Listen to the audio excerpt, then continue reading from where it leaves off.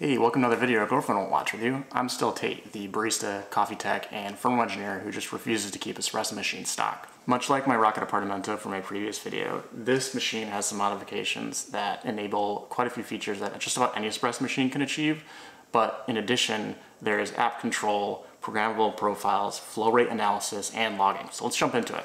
Because the GS3 is already a pretty capable machine, I essentially just dropped in the same circuit board that I designed for the Rocket. This board serves as a drop-in replacement for the electronics that normally come in the GS3, including the support for 3 solenoid valves, and this time I'm finally taking advantage of the Wi-Fi capabilities of the Arduino Nano 33 IoT.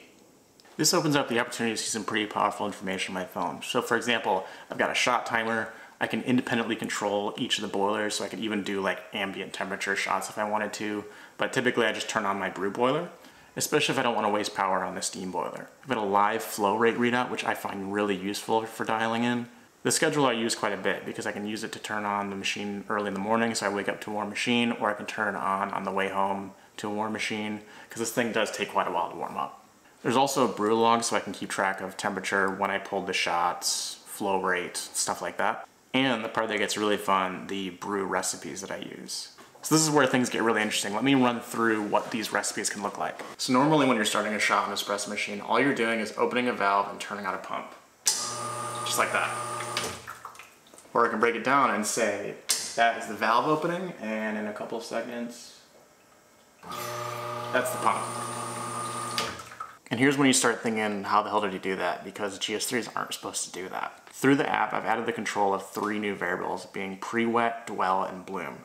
PREWET is just turning on the pump and the valve just like a regular shot would start. But then dwell is the time that I would spend after that, where I can leave the pump on but turn off the valve, similar to the way that Marzocco does their pre-infusion. Bloom, on the other hand, is the opposite, where I turn off the pump but I leave the valve open, so if there's any ambient pressure in the boiler, that just drains through to the espresso. So again, if I just leave everything normal, I'm just going to leave everything off. I'm just going to open the valve, turn on the pump, and after a certain amount of volume, the shot will just stop. Like that. Then I can do something like Marzocco does, where I do a bit of a pre-wet and do a bit of a dwell, and I'll try that out. So the pump's going to stay on, but you'll hear the valve close for a second. Stops flowing, and it keeps flowing. Or I can do the opposite, where I turn off the dwell, turn on the bloom, so what's going to happen is it's going to start normally, and the pump turns off, but the valve stays open, and I still get some water flowing out. And this is where things get pretty interesting, because we're getting closer to what would be a blooming espresso. And another fun thing we can try is turning off everything except for bloom, and then we can actually emulate a bit of line pressure. So that's going to just open up the valve and just let a little bit of ambient pressure out, almost like line pressure. This is more close to like a traditional pre-infusion. So let's go ahead and pull some real shots. First shot I want to do is a blooming espresso. It's totally one of my favorites. I'm going to ramp up a little bit of pressure, turn off the pump, let that pressure relieve through the espresso until it gets basically back down to ambient, and then go back up to the full pressure. So that's actually totally possible with a rotary pump machine like this. Let's run through it.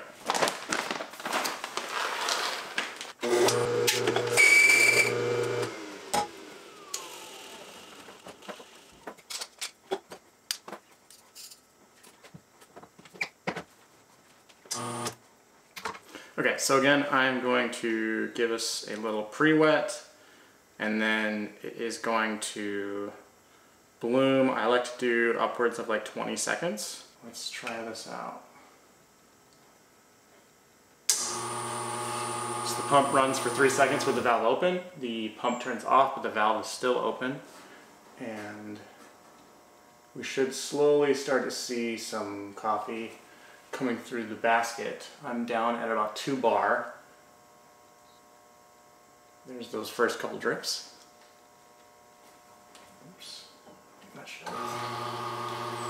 And now we're in the full infusion, or extraction. I'm going to go right there. And as you can see, I was getting a track of the flow rate there, and that shot was a 35-second shot.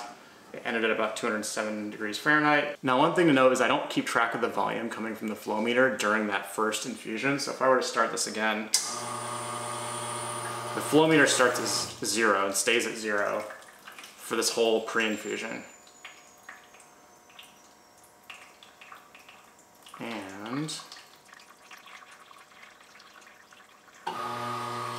And only when I start getting into the actual brewing do I start keeping track.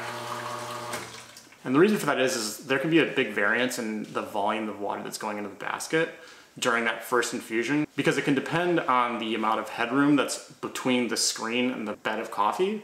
So if there's a lower bed, it's going to take more water to fill up that cavity. That's really not something that I'm interested in measuring. I'm more interested in measuring the actual flow of coffee through. So it's just not a valuable number to keep track of until I actually start getting coffee coming through and out of the basket. I'm pretty sure the very smart people at Mavam are doing something very similar.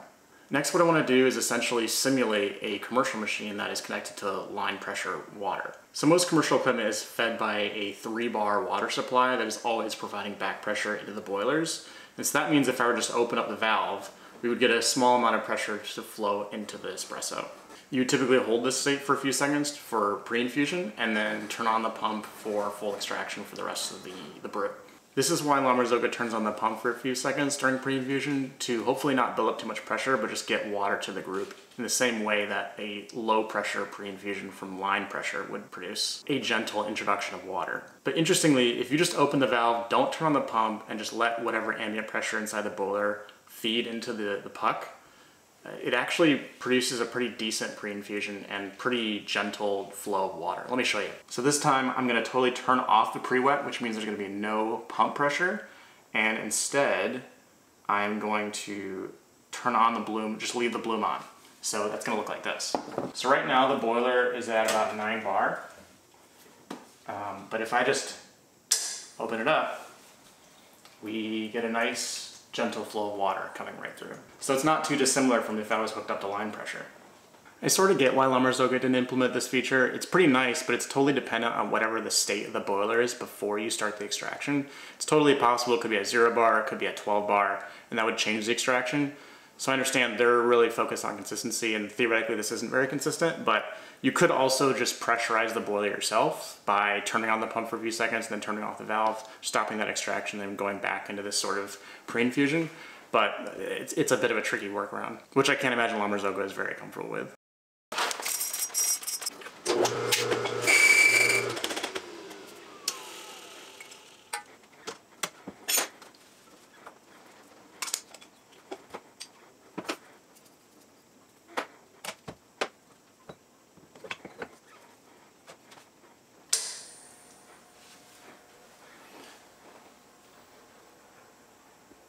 So again, the pump is not on, but the valve is open. So I might get a little bit of coffee coming through, but I'm at very, very, very low pressure. Actually, now that I think about it, it's kind of strange to have it go this long, but it'll still probably taste good.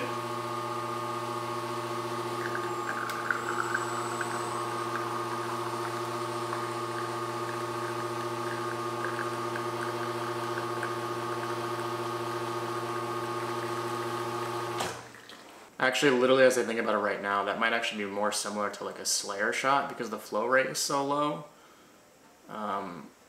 So it's an acceptable shot, I guess. So thanks a ton for checking out this video. I've really appreciated the support over the last couple of weeks. It's been really amazing to see how excited people are about these sorts of things. So it's cool that there are nerds out there like me. This machine's been a lot of fun to work on. I'd love to work on something else. Let me know. I'm thinking about a Gaggia Classic, something like that. Maybe not a Breville, because as a coffee technician, I've already had my nightmares with those. So that's kind of off the table. Who knows, but we'll see. So keep your eyes peeled. See ya.